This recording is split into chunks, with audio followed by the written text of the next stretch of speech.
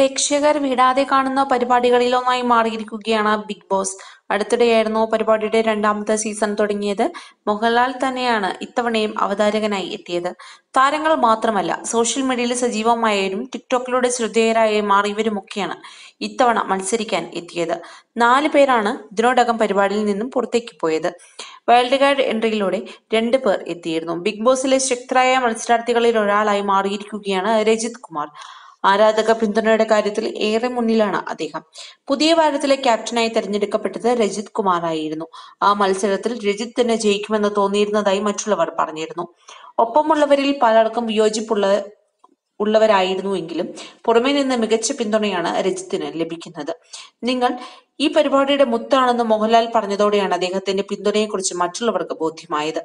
അതാത് ദിവസത്തെ കാര്യങ്ങളെക്കുറിച്ചും തന്റെ ഗെയിം പ്ലാനിങ്ങിനെ കുറിച്ചുമൊക്കെ അദ്ദേഹം സ്വയം സംസാരിക്കാറുണ്ട്.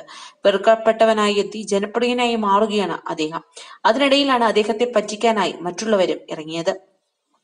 രഘു, വീണ, ഫുക്രു, അലക്സാൻഡ്ര, എലീന, ജസ്ല തുടങ്ങിയവരായിരുന്നു അദ്ദേഹത്തിനായി പ്രണയലേഖനം എഴുതിയത്. രജിത് ദയയ്ക്കു വേണ്ടി എഴുതുന്ന തരത്തിൽ, ദയ രജിത്തിനു വേണ്ടി എഴുതുന്ന തരത്തിലുമായിരുന്നു പ്രണയവാക്യങ്ങൾ.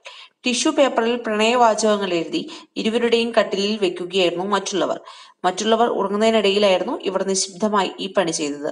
ഇതിനിടയിൽ രജിത്ത് എഴുന്നേറ്റപ്പോൾ തങ്ങൾ പൂജ്യം വെട്ടി കളിക്കുകയായിരുന്നുവെന്ന് വരുത്തി തീർക്കുകയായിരുന്നു മറ്റുള്ളവർ. കൂടുതൽ വാർത്തകൾക്കായി ഈ ചാനൽ സബ്സ്ക്രൈബ് ചെയ്യുക.